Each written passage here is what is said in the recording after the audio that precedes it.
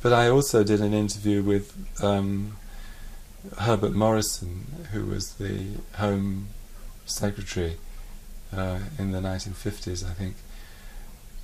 No, but it'd be earlier than that, sorry, the late 40s, under the big Labour government, you know.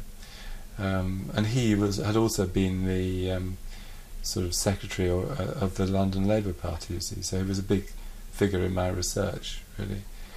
And this interview was a disaster.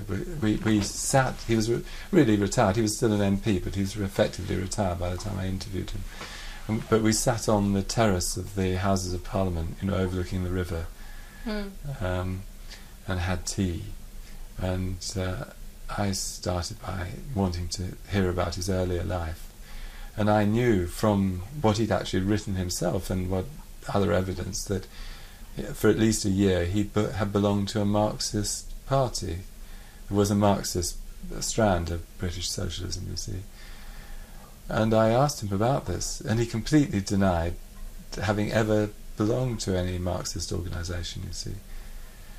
So I kind of just accepted that. I mean, I thought that was the thing to do. You know, I had no training in how to do an interview. And almost immediately he lost interest, you know, in the interview. And then he got out. He had something rather like a handbag on his shoulder, rather unusual at that time for a man. And he got out a huge pair of scissors, and then he started clipping at his fingernails and throwing the nails over into the river. You know? And I kind of knew it was finished, really. And that really put me off oral history, you know. I just felt that showed it was no use.